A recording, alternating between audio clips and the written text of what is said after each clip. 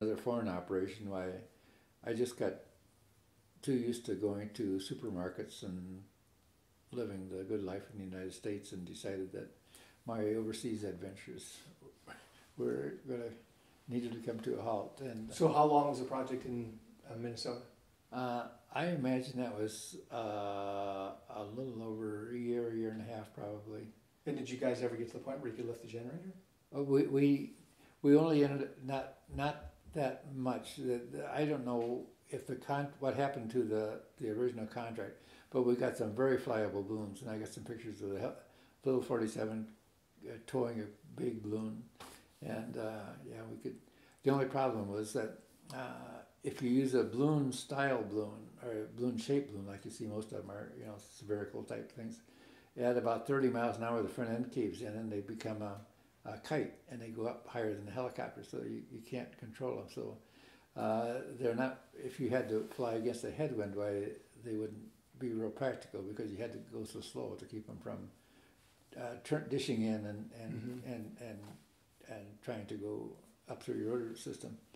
So we ended up then converted to a dirigible type system, and that became very complicated because the lifting gas is only in the upper third part of the dirigible, and the rest of it is just inflated to make the shape. And you have to have constant blowers going to keep it inflated and what have you. But we got the system working, and it was kind of complex, but we could tow it good, and it worked quite well. But we never got it out to the field. I quit the company for one thing in the meantime, or decided I wasn't going to go overseas. And I think the project just died a natural. I think we were too late to really get the job done. They probably put it in by road by that time. So, but it was interesting concept. Sure. I didn't know he was doing all these dangerous things. In fact, I just found out. You were well aware that we burned up balloons when I brought you Chardon Island to make. Well, I'm sure, but things didn't bother me then. If I could get a free uniform. Now, you hadn't done any nursing then during this time frame. She started working as a nurse, part time in a doctor's office after I got when I Right, so overseas. When we got back from overseas. Yeah. You didn't do any nursing overseas? No. Okay, so back to Minnesota. She did approach a doctor there, wanted to hire me to go on a cross-country motor trip with them, because over there they usually took a mechanic with them when they drove a car cross-country. And of course I wasn't available, but Barbara talked to him about working in a hospital over there, and he highly discouraged her. He says it's tabletop surgery or something like that. He says you wouldn't go for it. But that wasn't what it was, but it was really cute what he said about the hospitals there. He didn't think that was what I needed. And then, what came next? Well, then I started working for, there was some of the money people in Minneapolis bought a helicopter, and just having another helicopter in the area, I learned, communicated with them a little bit, see what's going on, and what have you. Well, they hired me then to manage that operation, and their thoughts at that time was to use as public transportation in the inner city, and we built a heliport on top of Dayton's department store, and one at KSTP television station, and various things like that. Well, it didn't turn out profitable for them, and I became aware of other contracts at that time, and I left them, and I bid on a contract for Metropolitan Mosquito Control, which is a 6-county mosquito eradication thing for the Minnesota area.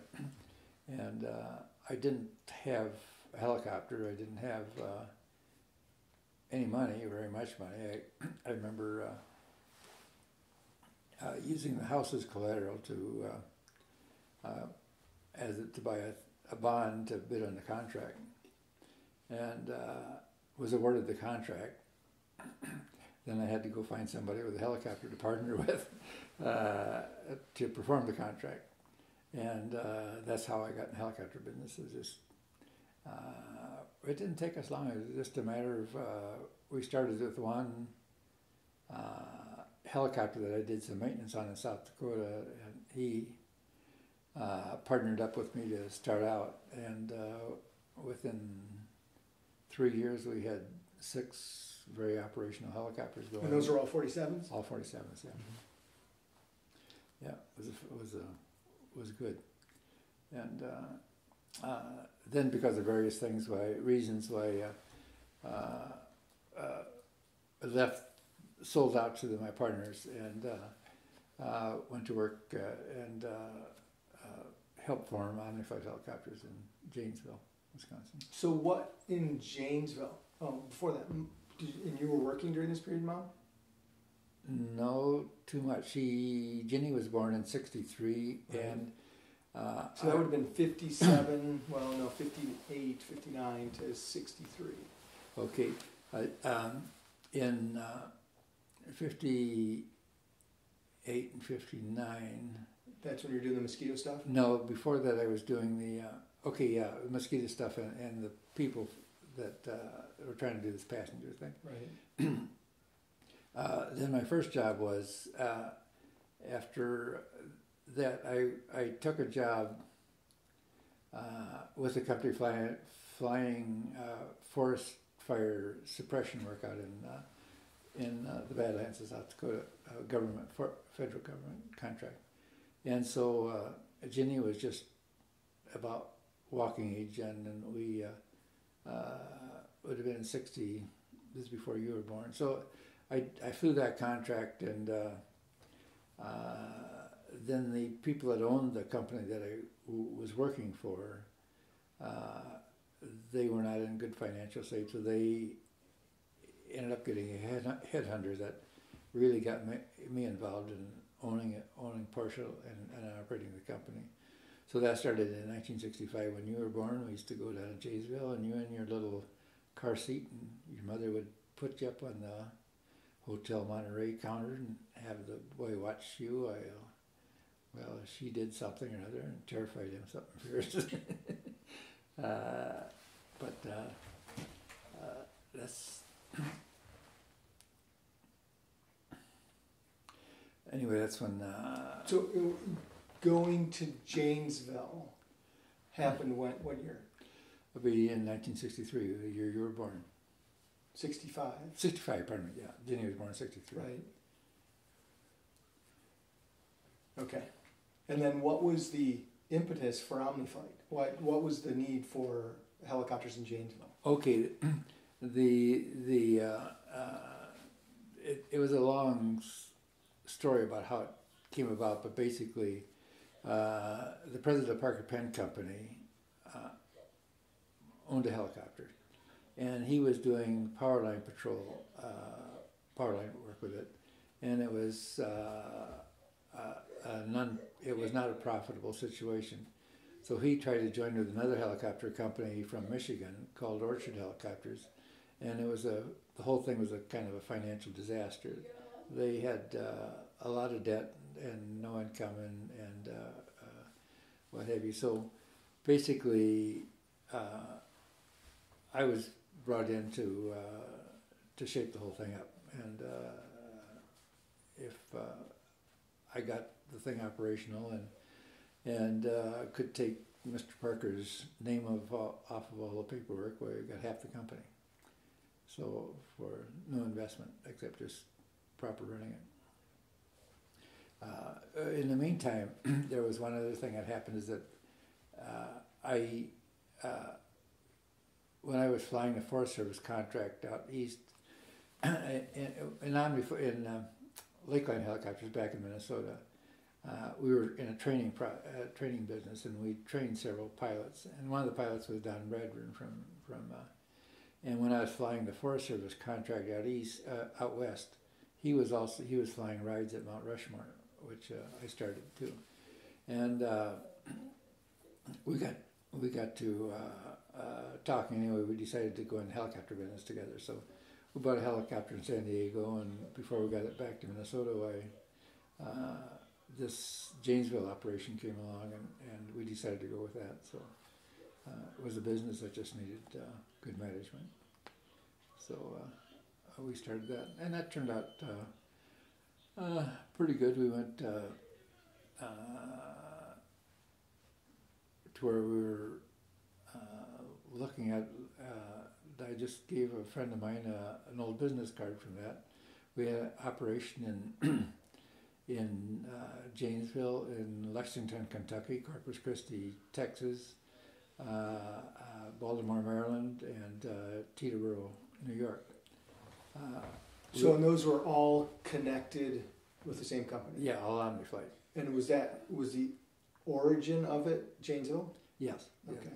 So everything else was just branched out as Yeah, opportunities arose? Yeah, just as opportunities arose. I read an article recently that Bill Helicopter put me in for an award, and they had done some research on my background, and it indicated that at that time we were operating 30-some turbine helicopters in I think 17 different locations throughout the country. We were flying passengers, first-class passengers from 60th Street Heliport downtown New York to JFK for Pan American. And that was in the 222?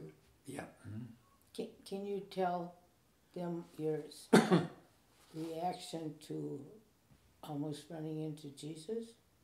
That was, yeah. That was way back in the day that, do you remember going spraying down Missouri with me? And when you put out toilet paper and then you check the distribution of the spray? I remember doing that.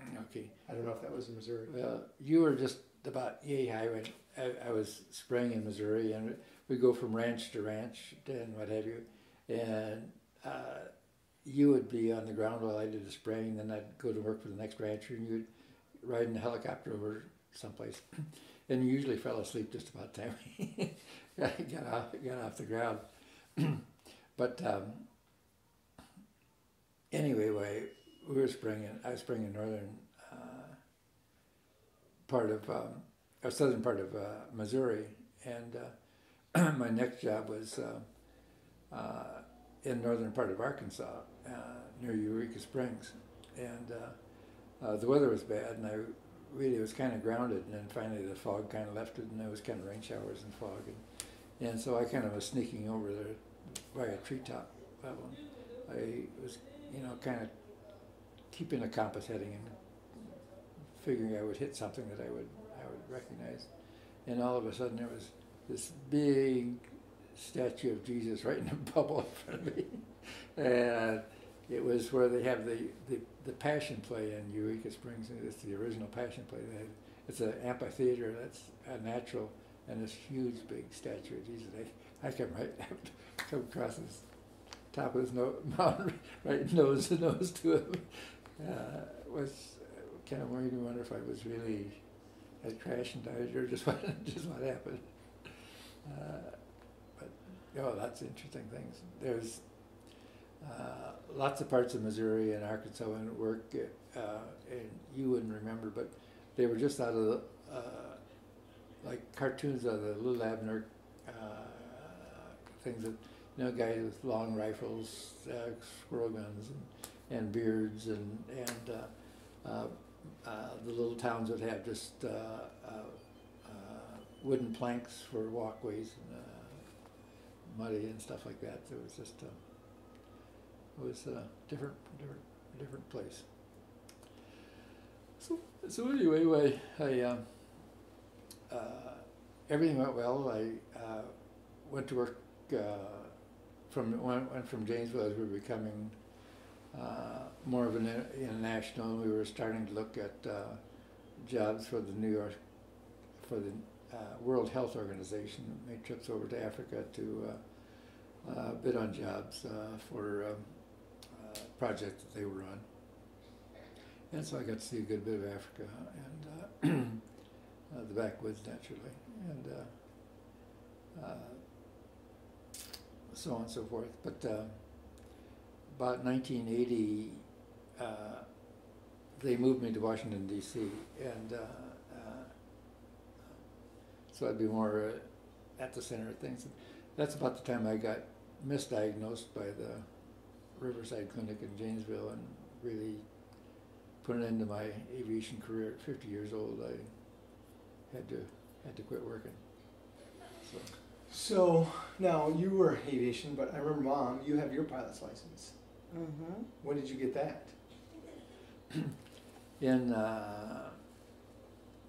okay, this would have been about 57,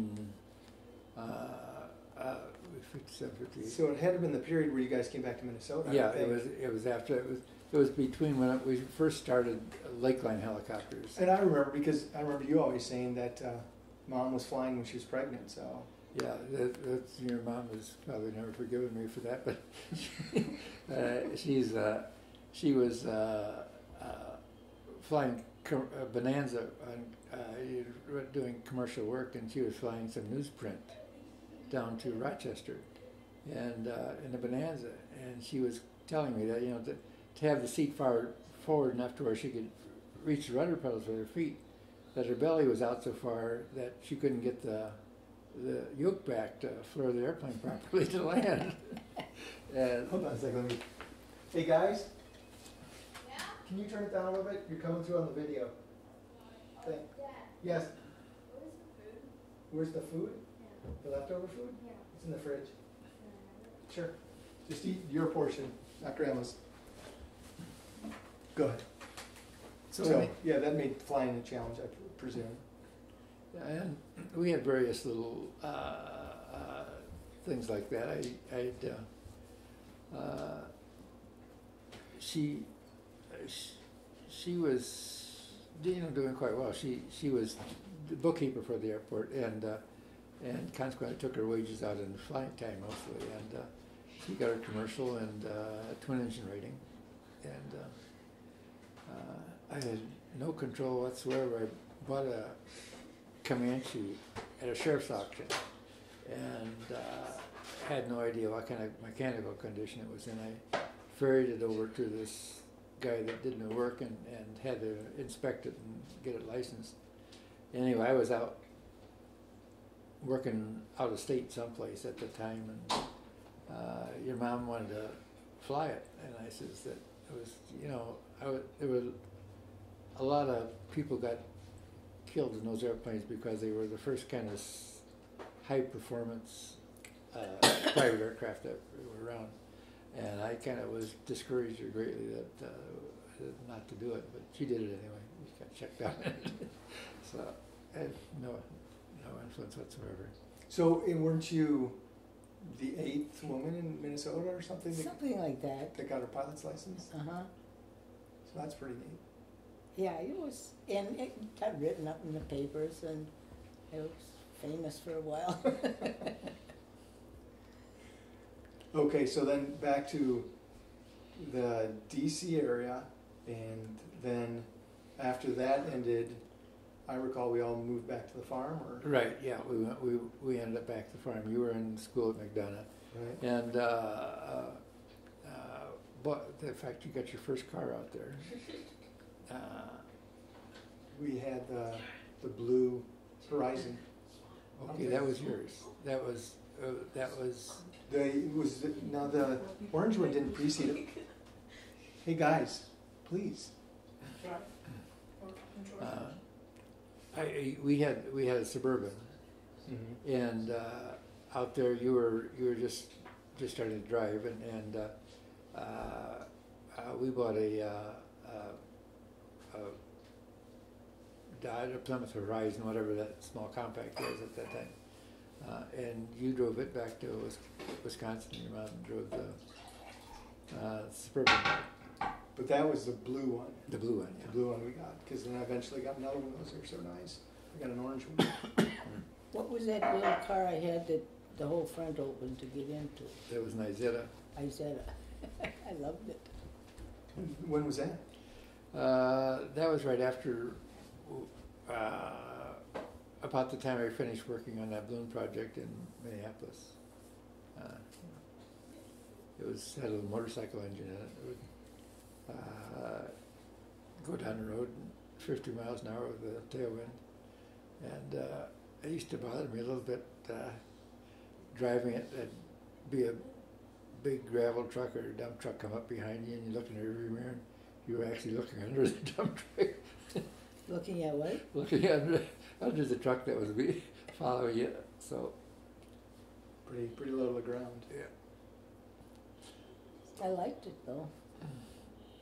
And then when we were out east, how did you? It sounded like you liked that area a lot. Oh, I liked it out there.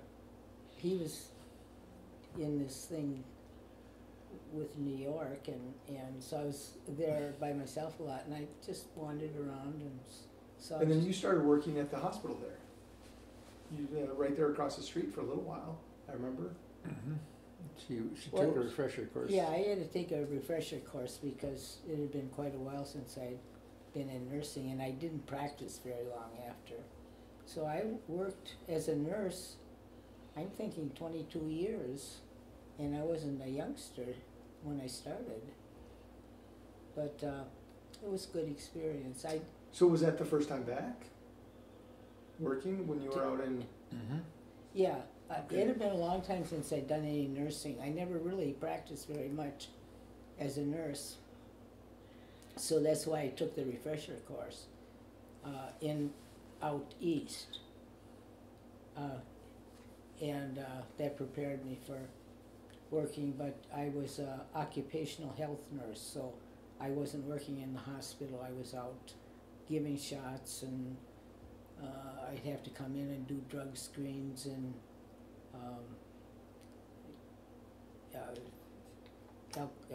blood alcohols.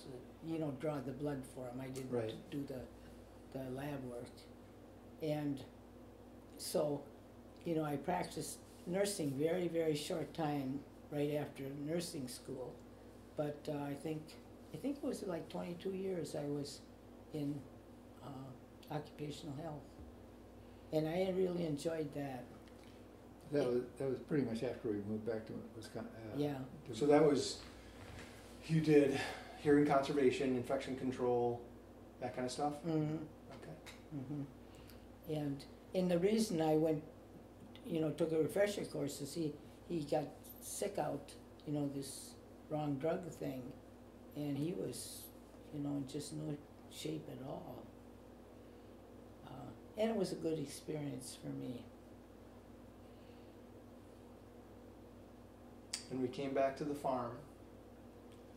Mm-hmm. And didn't we build an arena for me to ride in? Yeah. Was that it? That was all before we went out. Oh, yeah. That big building on the farm was for me, for riding. Yeah. After I wasn't working anymore, we didn't spend a lot of money on much of anything for a while.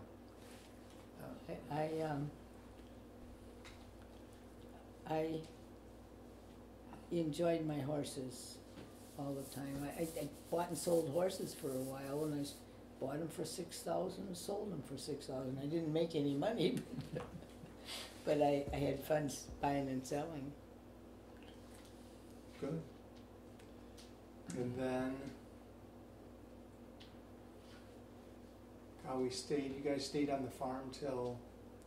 Okay, well, then after I got eventually I went to Rochester to the Mayo Clinic and got straightened out, and so by that time it took me 6 months after getting off drugs where I come back to some kind of normal health. But I started doing some freelance work after a while. They got me flying again, and I flew for other people somewhat after that. But being misdiagnosed pretty much ended commercial flying, and but thankful I got what I got when I got it, so I'm not upset about anything. And I can remember us on the farm. What summer was it when you put up so many bales of hay? What was that? What summer was it? Oh, that would have been in about We got to the farm in '72. yeah, 72, and it wasn't too long after that. I can remember that you telling your grandma Scott that how hard you guys worked that summer. You put up 1,000 bales of hay, and I corrected you. I said, "How about 5,000 bales of hay?" Yeah. Yep. That was before the big balers. Yep. That's the greatest labor saving device that's ever agriculture's developed. Really? Yeah. The big bale. I guess the throw baler didn't really work it because you had to unstack them. You still had to take them on, still Yeah, stack but them. that was a long period that they had the regular balers. Yeah, oh, it was, yeah. Not heavy work though. Character building. It was.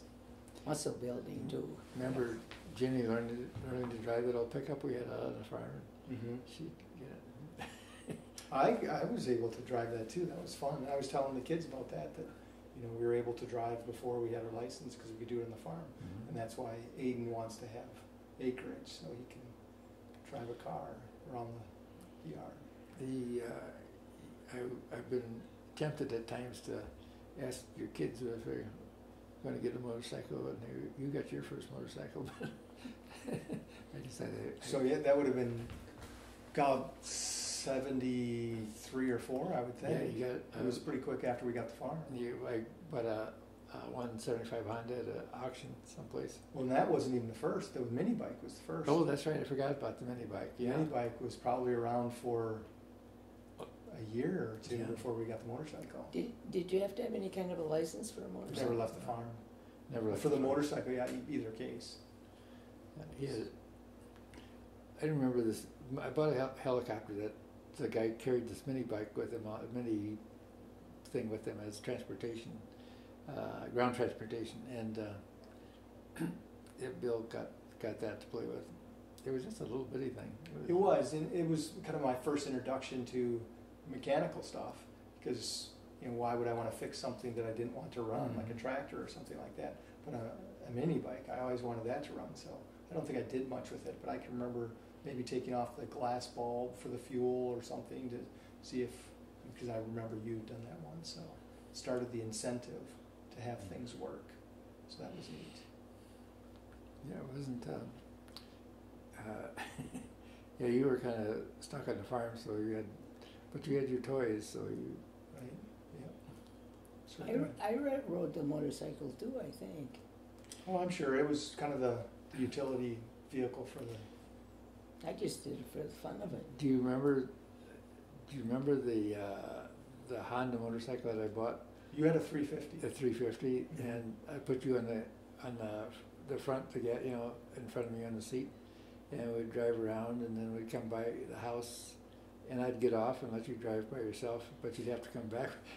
God couldn't touch the ground. couldn't touch the ground. Yeah. He had to catch you, huh? Right, so I had to keep it going. I couldn't fall, or else I was in big trouble. So I had to keep it nice and straight and go that route. That was a partnership thing. Yeah. No, the farm was fun. I really enjoyed that, and I would agree that it built lots of character. Yeah. Certainly. But you never liked horses. Yeah. You had a horse, didn't you? Cindy, Cindy. right. I can remember being in the fair and where we were doing showmanship, and the ringmaster and the judge, I got confused, and I would have been in the blues, at least it would have started in the blues, had I figured out that they were telling me to go forward for that at the county fair. That was I was a little upset over that. one of those disappointments.